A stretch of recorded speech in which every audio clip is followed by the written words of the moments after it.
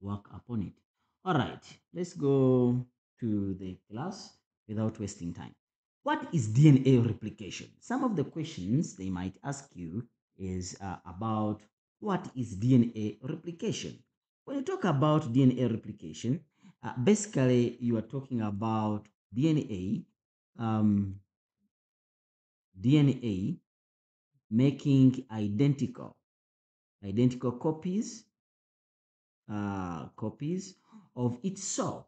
So if, for example, I have 1, 1, 1, 1, 1, 1, yes, I will have the new DNA, which is 1, 1, 1, 1, 1, 1. For example, that's it.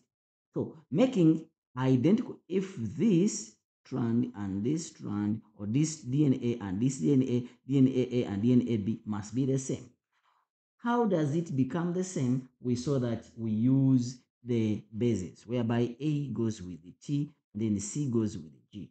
And then we saw that, for example, um, if you find T, then automatically that is DNA, while if you find U, that is RNA. So we're not going to talk about this. So let's go to the examination,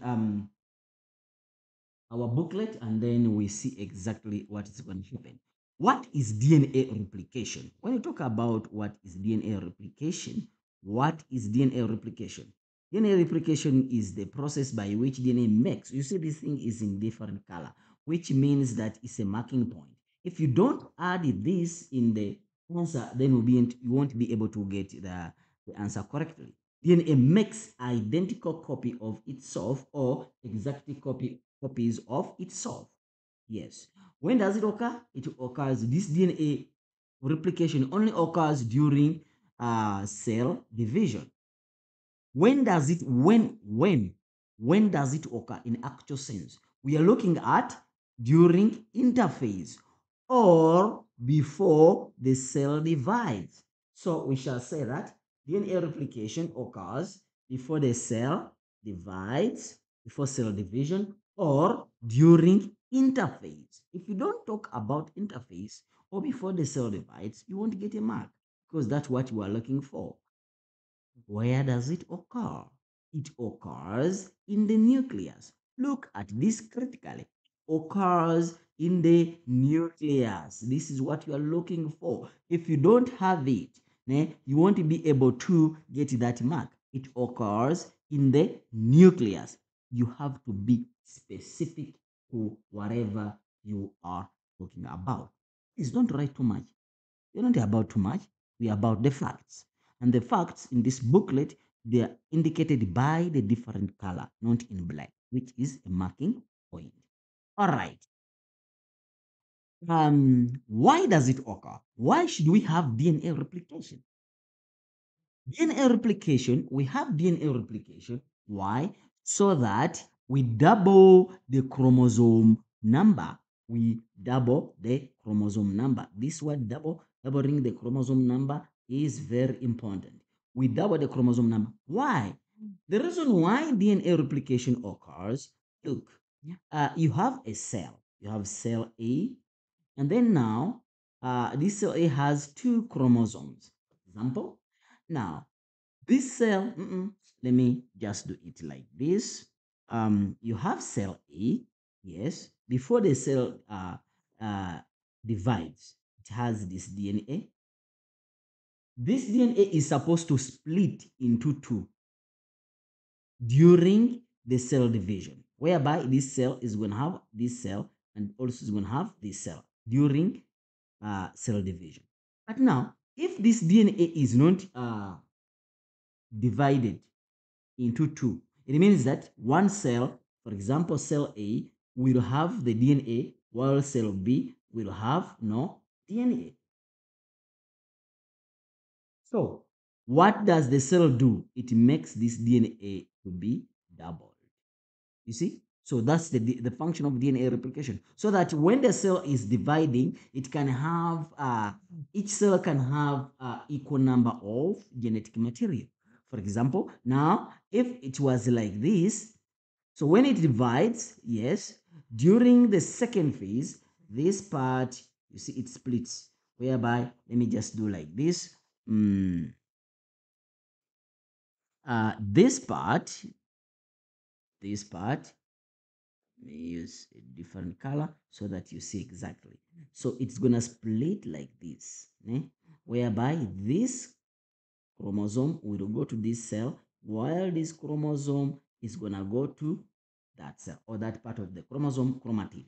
So now, in case this DNA did not replicate, how will this going to get these chromatids? Once they reach the cell, they become the chromosome. That's why we shall say that DNA replication occurs. Why?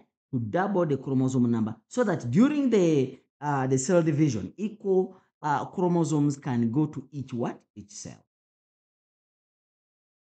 So basically, results in the formation of identical cells. Yes, that's what we are talking about here. That so that A and B, they can have equal number of genetic material. All right, let's continue to. Thank you, Sefiso Zulu. Let's go to the next question. How does it occur? When you talk about how does DNA replication occurs, they're asking you the process of DNA replication. Guys, don't go to the paper without knowing this. Because when you go to the paper without knowing that, it means that you are just killing yourself. There is no way, I repeat, there is no way you're gonna go to the paper without the following questions. One must come: DNA replication, transcription, translation, the structure of DNA. Well, when you know that, go when you know those four short answer questions. So, because if you don't go there, you're gonna bring one. So, if you don't do it, then you won't be able to get those 6 marks. So, guys, please don't ask for scope. The scope is always there. Yes, we always even do predictions before you write the paper, and then you almost find 99.999% of what you have predicted. So just keep yourself on Thunder Edu. You'll be able to get distinctions. All right, let's continue, guys. How does it occur? But DNA is a double helix. I explain this. People confuse what is double helix and what is double stranded. Those are two different things. When you say it's double helix, you know it's helical, helicopter, helicopter, helicopter. You know that song, né?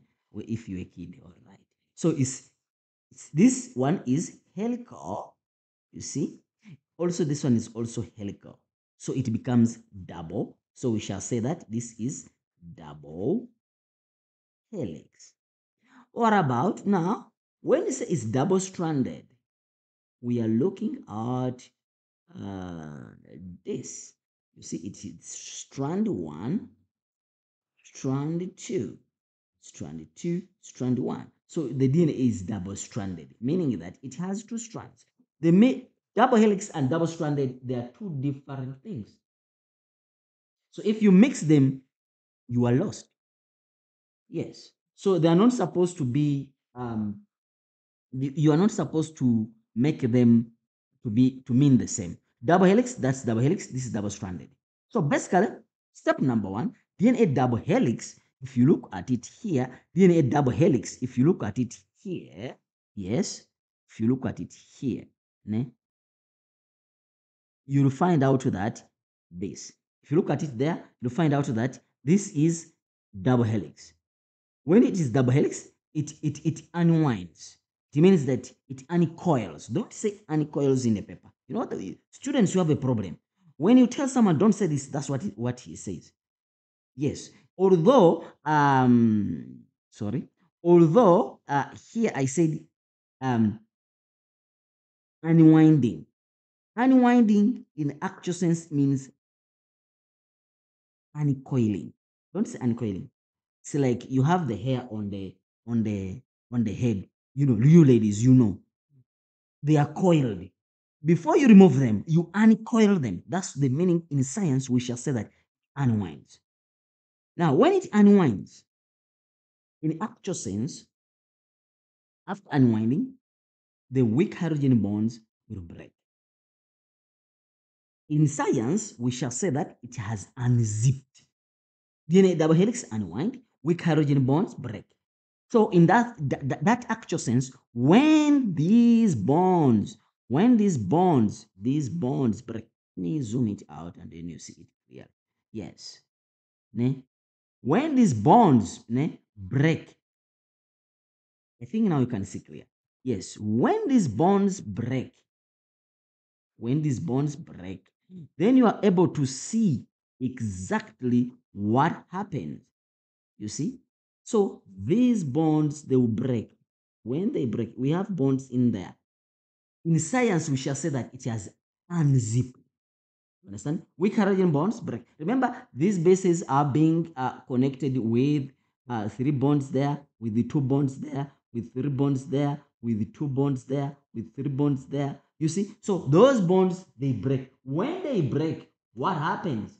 When they break, we shall say that it has unzipped. Step number 3, what happens? Yes. Step number 3, after unzipping, yes, now you form uh, two strands. And these strands are separate. You see? You form those two strands. Yes. Look at them. You have strand number 1 and you have strand number 2. So this strand, you see this strand, yes, and then this strand. Those strands are the one which we call templates. In science, we call them templates. In English, we call them mirrors. Don't call them mirrors. Please don't call them mirrors because we are not in English. This is not English. When you look into the mirror, you see yourself. So in science, we shall say it forms template. When you look into the mirror, you see an image. You don't see exactly the same because when you close the left, it closes the right. That's why we shall say that for formation of a complementary strand, the strand is complementary. When you say complementary, it is left and right. You understand? Left and right. So it forms a complementary strand whereby, now you tell us that whereby adenine will pair with thymine and guanine will pair with cytosine. That's exactly what happens in there. You understand? Then, if adenine pairs with adenine goes with thymine and guanine goes with cytosine. Where are these nitrogenous bases come from? Where are these nucleotides coming from? They come from the nucleoplasm. So we shall say that to form a complementary strand using free floating DNA nucleotide. Why do we should use DNA nucleotide? Because we are forming DNA. If you were so forming RNA, then it would have been using free floating RNA nucleotide. That is transcription. But here, because we are using DNA, you use using free floating DNA nucleotide from the nucleoplasm. Guys, am I clear? Do you understand what I'm saying? Yes. Using free floating DNA nucleotide from the nucleoplasm. So meaning that now a complementary strand, yes, let me zoom it out so that you see clearly. A complementary strand, this strand, which is complementary to this old one, is formed. You understand? So now you form now two new DNAs. Look, you form this DNA number 1 and you form DNA number 2. So two new DNA are formed whereby, look at this critically, guys. Let me clear it up so that you see it. Whereby these two DNA, they're identical. I'm going to show you how are they identical. Each with one original strand. Look at this. Each with, look, not just cram, just look and then understand. If you don't understand, let me know in the comment section. Yes, each with one original strand and yes, one new strand. I see. It has a new strand there, and then it has an original strand. I see. Yes, it forms two new DNA, each with one original strand and one new strand. So you have a new strand there, then you have an original strand there. These two DNA are genetically identical, and this process is controlled by the enzyme. Let me show you how these two new DNA are genetically identical. So you have DNA here. I'm gonna say you have that DNA and you have that DNA. Let me say A, C, G. See, I'm not going to make it too long. A goes with T, and then C goes with G, and then C goes with G, isn't it? Yeah. So that is the first DNA. Now I want to see that the two new DNA which are formed are identical to each other, and they are identical to the original DNA. So basically, we see that the first DNA had A, T, C, G, and then G, C, G. So that is the first DNA. Now, when they come to pair up, here I'm going to have, let me just use a different color so that we are clear. So A goes with T, and then C goes with G, and then C goes with G. And then what about here? A goes with T goes with A, C goes with G, and then mhm, C goes with G. You talk about something else, you are writing something else. Imagine. C goes with G, and then G goes with C. So basically, now let's compare. The first, this is now the new DNA from that side. So this forms DNA 1. And then this one is another DNA from that side. So this is DNA number 2. Now let's compare. Let's see if they are identical to each other. All right. I have A here, I have A here. On the other side, I have C here, I have C here, I have C here, I have C here. So those strands are the same. What about the second strand? I have T this side, I have T this side. I have G this side, I have G this side. I have G this side, G this side. You see that this and this are the same. What about the original DNA? Let's find out. I have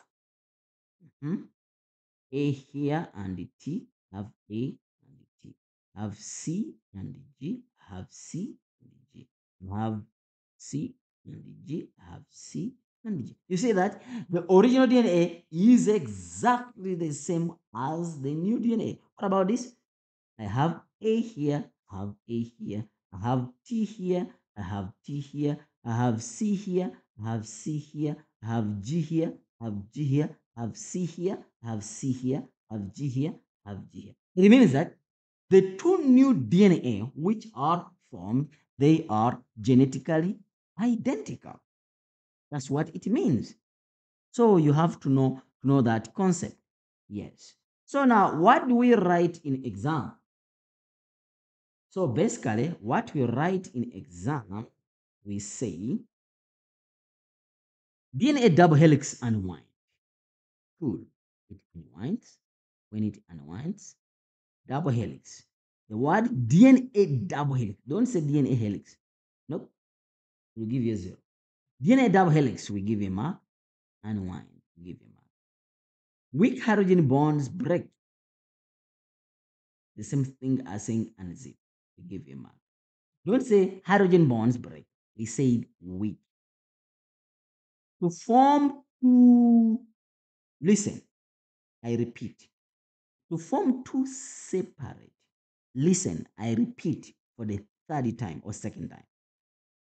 to form two separate strands. Don't say to form two strands. Mm-mm. We don't give a mark. This word separate is crucial. To form two separate strands. Now, because we're on DNA, we have seen that each is acting as a template. This is acting as a template. Also, this is acting as a template. So we shall say, to form two separate strands, each is this word, each. If you have not used the word each, you can use the word both. Both are acting as a template. Both are acting as a template for formation or a complementary strand, for formation of a complementary strand using free floating DNA nucleotides. Those are key points. Where are they based from? In the nucleoplasm. Free DNA nucleotide from the nucleoplasm.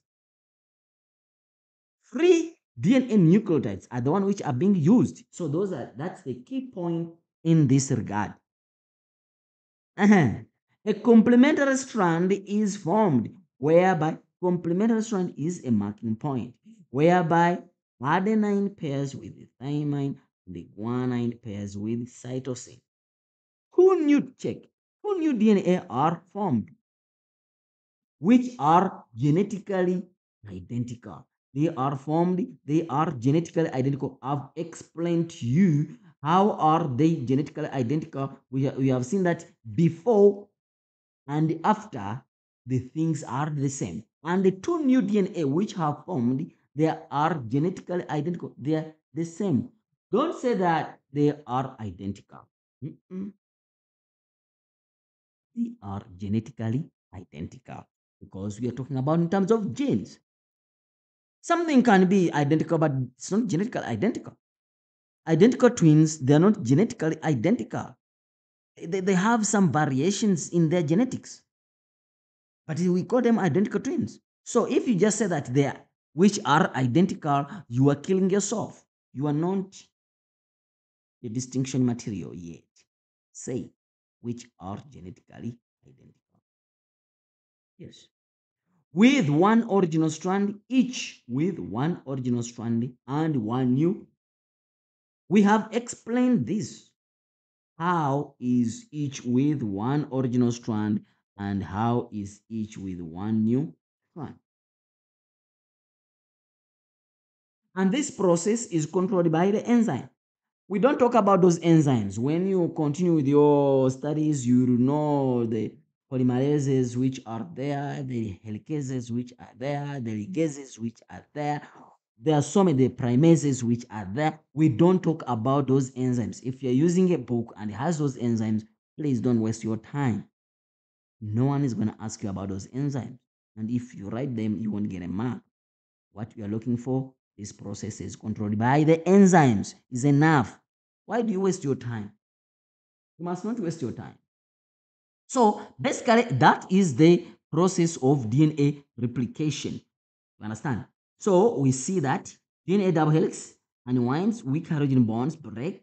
We say that the word weak must be there, it breaks. And then when you say weak hydrogen bonds break, the word unzip is the same as weak hydrogen bond break. Each to form two separate strands, the word separate is a key point. Each or both are acting as a template using three DNA nucleotide. That's the key point.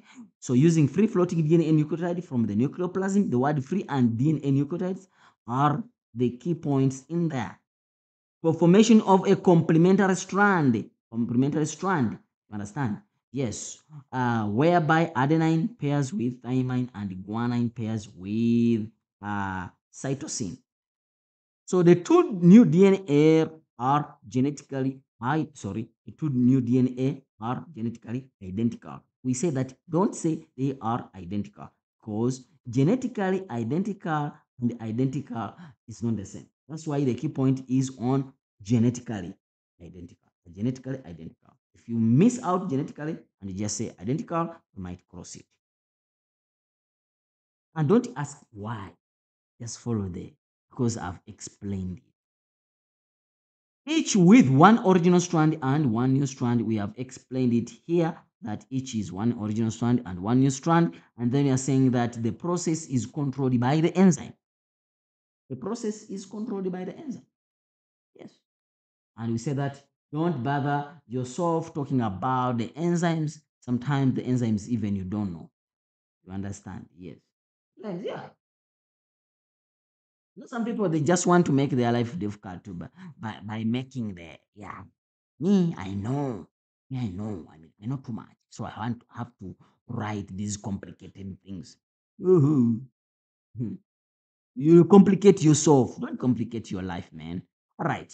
Let's go to some of the questions. So basically, that's DNA replication. We have some questions which we're gonna see, but these questions are more especially on protein synthesis because that is our next topic, and we're gonna cover it tomorrow. Tomorrow, guys. Tomorrow, don't miss the class for protein synthesis, and we're gonna talk about the questions. Yes, if you have a question, please let me know so that we are able to help you out. Download the distinction material so that it can help you to get a distinction. Yes. Let's just see one, two questions. We shall see these questions tomorrow. Yes, because they are about protein synthesis. But before we go to that one, let's just talk about this question. Where are you? I think I didn't add it there. Ne? Yes. I didn't add it there. Yeah. Mm, yeah, I'm going to stop here. So we will do some questions tomorrow once everything is done. But before I go to the end of the class, guys, remind me, what is DNA replication? DNA replication is the process by which DNA makes identical copies of itself. When does it occur? It occurs when. When you say when, what are they? They're talking about when does it occur? It occurs before the cell divides or during interphase. Remember, interphase is not phase of meiosis. We shall see that when you go to meiosis. It's not phase of meiosis. No, it's just a growth phase. We shall see it. So, why does it occur to double the chromosome number? Where does it occur? It occurs in the nucleus. How does it occur? It occurs, you explain how does it occur by explaining DNA replication. Explain DNA replication. Then you'll be able to understand how does it occur? So these questions, guys, make sure that before you go to the paper, you answer these questions. DNA replication doesn't have many questions. You just have to know these questions I listed here. Then you'll be able to understand and answer all questions concerning about DNA replication. What are the building blocks of DNA? Remind me. We say that they are nucleotides. What are the monomers of DNA? There are nucleotides. You understand? What are the units of the nucleotides? Yes, sometimes they can ask you that question. What are the units of nucleotide? Remember, nucleotide is, it looks like that. Eh? Looks like that. What are the units of nucleotide? It's a phosphate group, it's a sugar, and the nitrogenous base. So nitrogenous base, so these are the units of the nucleotide. If they ask you what are the units of DNA nucleotide, then you talk about the phosphate sugar, a deoxyribose sugar. In this case, you talk about a deoxyribose. Yes, you're talking about deoxyribose. And deoxyribo, because deoxyribo, you are talking about DNA, deoxyribose sugar. And then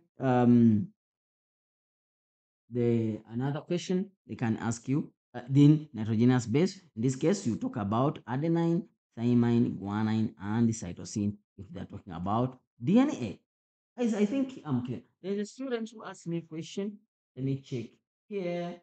Um, ask me a question. Um,